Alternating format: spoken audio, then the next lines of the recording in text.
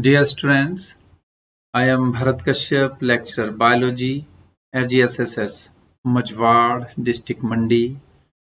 Today I am going to teach you 8th chapter of Biology, Human Health and Diseases, and today's topic is Ascariasis, Filariasis and Ringworm.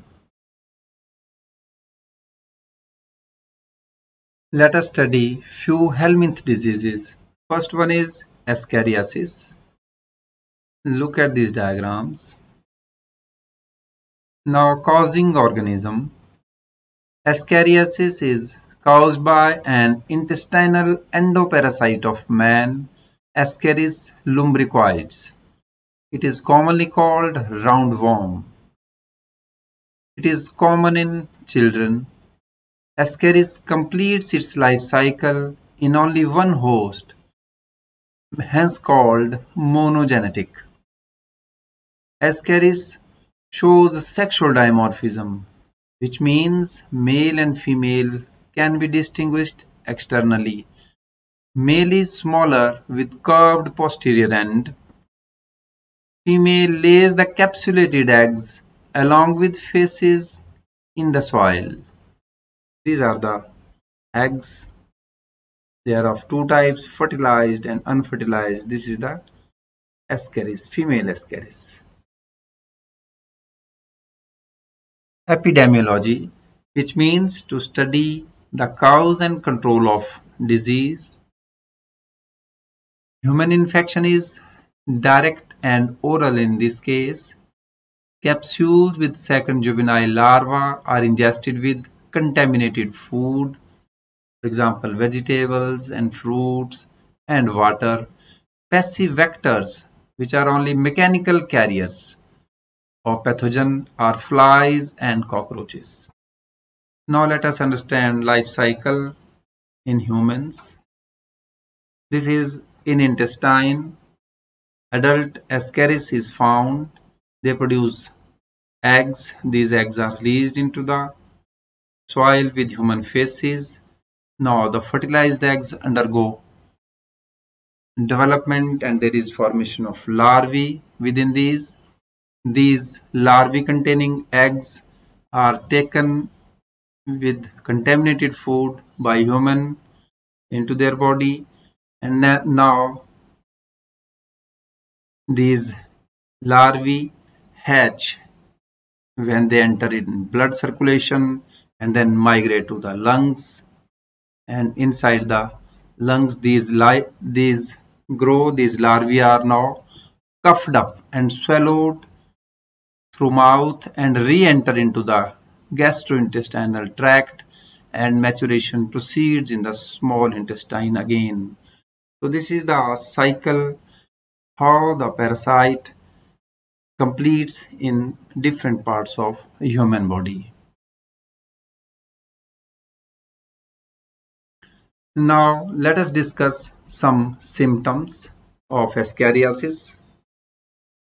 Ascariasis may cause internal bleeding, abdominal pain, indigestion, weakness, anemia, nausea, vomiting, diarrhea, etc. Heavy infection may cause enteritis, that is swelling of the intestine, small intestine due to infection, pneumonia, hepatitis, appendicitis, and blockage of intestine may take place.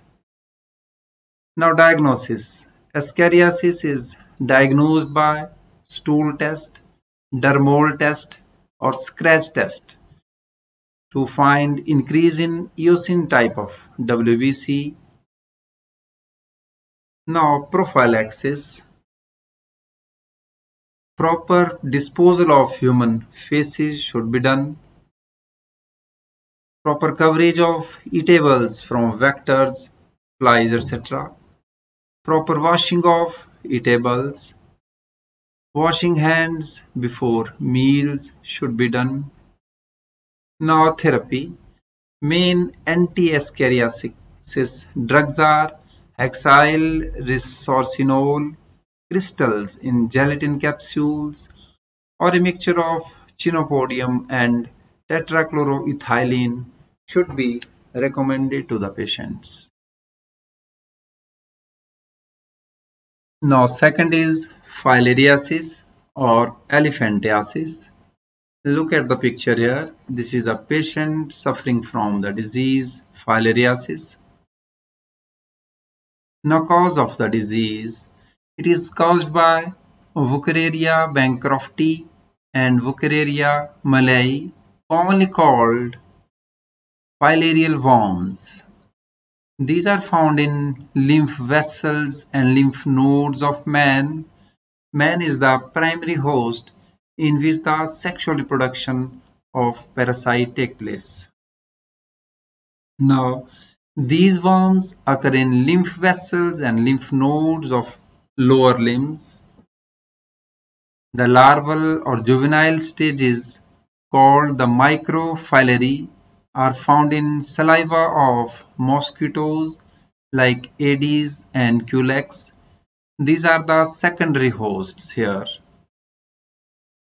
So the life cycle of filarial worm is digenetic, that is require two hosts to complete its life cycle. It is viviparous, which means the live young ones are formed inside the body of parent. Now let us study epidemiology of filariasis. Human infection is indirect and inoculative, in which juveniles called microfilary are injected into the blood of man along with saliva of Aedes and Culex mosquitoes.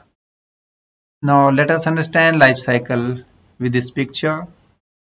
This is the from here mosquito takes a blood meal and inoculate the larvae, the juveniles called microfilary, into the human blood.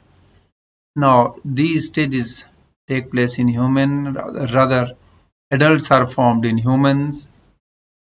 These adults produce sheathed microfilary that migrate into the lymph and blood channels of human. And now mosquito takes a blood meal, and with this the microfilary are ingested into his body, into his alimentary canal. These microfilary shed sheets and penetrate mosquitoes' midgut and migrate to the thoracic muscles now. And these different stages take place in those muscles, then migrate to head and mosquitoes proboscis, and now the mosquito take a blood meal, and again the larvae enters the skin of humans. So this whole process is repeated. This is the life cycle of the pathogen of filariasis or Wuchereria bancrofti. Now the symptoms of the disease: fever, growth of endothelial cells of lymph vessels cause their blockage, results in enormous swelling of legs, scrotal sacs, breasts, etc. This swelling in legs make them appear like legs of elephant, hence called elephantiasis. Now prophylaxis: avoidance of mosquito bites through the personal protection measures or community level vector control is the best option to prevent filariasis. Now therapy: the drugs like hetrazine and diethylcarbamazine are commonly used. Now let us study the disease caused by fungi, ringworms. This is the picture showing ringworm affected area of the skin. Now cause: it is most infectious fungal disease with genera like Microsporum, Trichophyton, and Epidermophyton. Now epidemiology: A human infection occur either through contact with infected person or soil or formite-borne, that is, through towels, clothes, foam, etc. of the infected person. Now, symptoms. The appearance of dry, scaly lesions on various parts of the body, such as skin, nails, and scalp, with intense itching. Now, prophylaxis, isolation of the patient. Then, articles used by the patient must be sterilized. And now, therapy. Antibiotics are recommended. So, with this, we come to close of today's lecture. I hope you have found it interesting and understood it. Thanks for watching.